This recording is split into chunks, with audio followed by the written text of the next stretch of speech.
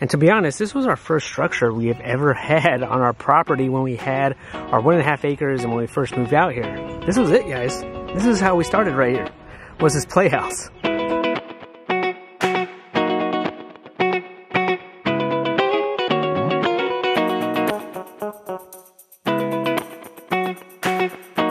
The more I'm doing things around here, different projects, I'm learning that I need to bring a tool bag with me pretty much everywhere I go.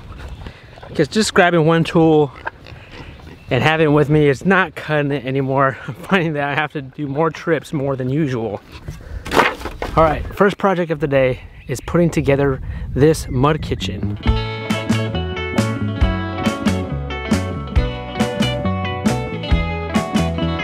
I first built this mud kitchen 6 years ago, living in California for our then 4-year-old. This playhouse was something that we were not planning on taking with us across the country to our new home. Since we did bring it with us, this playhouse turned into a mud kitchen. This mud kitchen has been a chicken coop,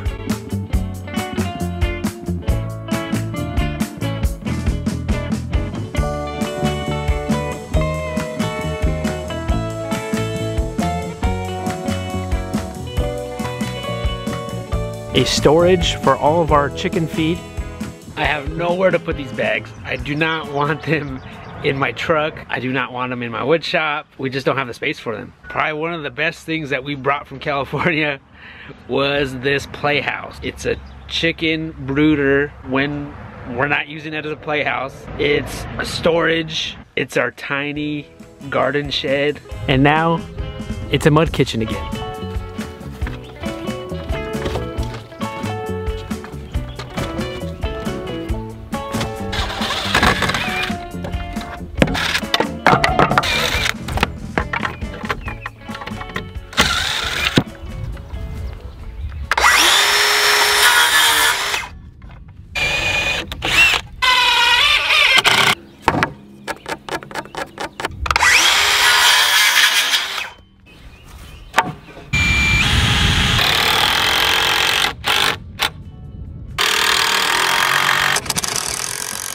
And over the years, it turned into a huge blessing for our family. Looking back on it, this playhouse has been an unexpected blessing to us when we are just starting out on this homestead journey.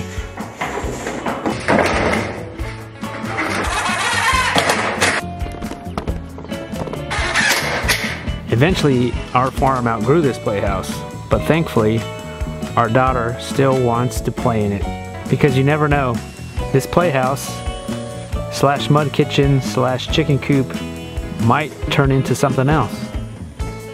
All right, first project of the day is done. You happy, Penelope? Yeah. You got your mud kitchen back? Yep. Before we start our day, I opened the chicken's door. I said hi to Bernice. Bernice, good morning.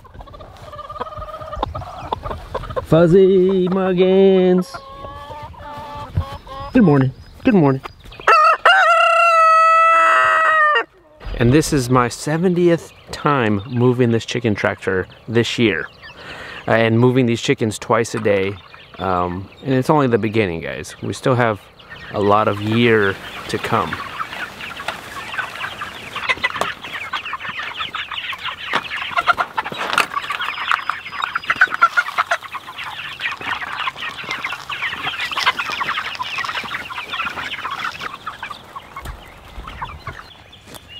Now I have to move the 2 beefy boys.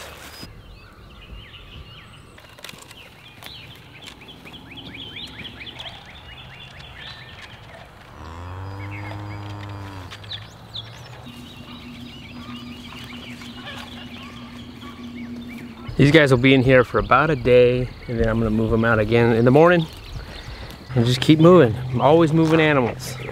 Chickens, cows, pigs, everybody. Everybody's moving. No one has a permanent spot. And that's just, they're just working the land, they're spreading their poop everywhere. And then at the end of the year, we're gonna butcher these 2 Plus we'll have butchered all our meat chickens. We're keeping our 2 breeders. Hopefully they'll have some piglets for us. This is the part of growing food.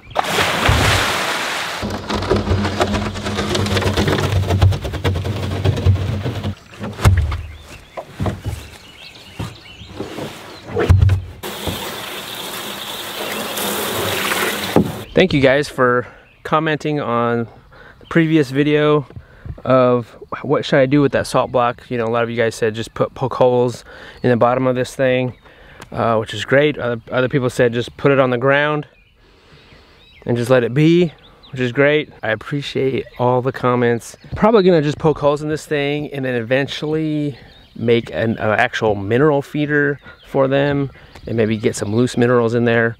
But I need, you know, it's on the list of things to do. You know, you guys know how it is. I still need to leave a lane so they have access to the minerals and the water.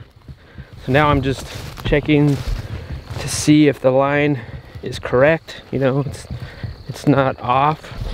And this right here, this needs to be on.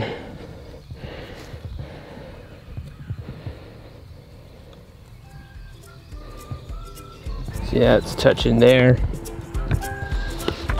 Just step on that.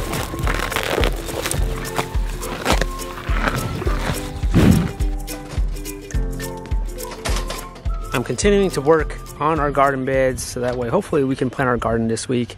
So with that, I need to split these 2x4s right in half.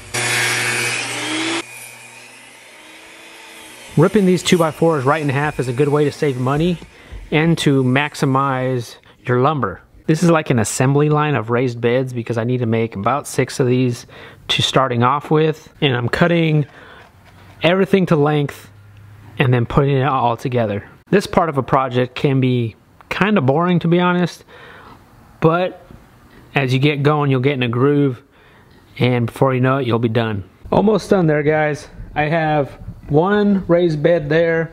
This is the end. And these 2 are the sides, and it's basically a box is what you're building.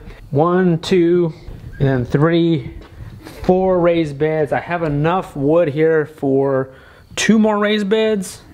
I might just do these 2 and then I'll finish the rest later. I'll be going to more in depth with these boxes and let you guys know what that is at another video. But I'm trying to do these boxes, you know, low cost, but you know, everyone knows lumber prices are really high right now.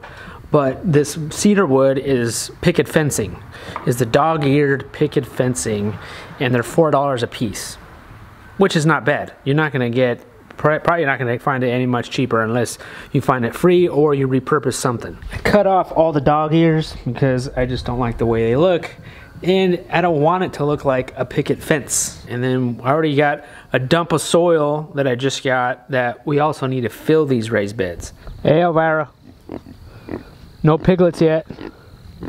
No piglets yet, guys. We're on piglet watch, hopefully. She was supposed to already be due.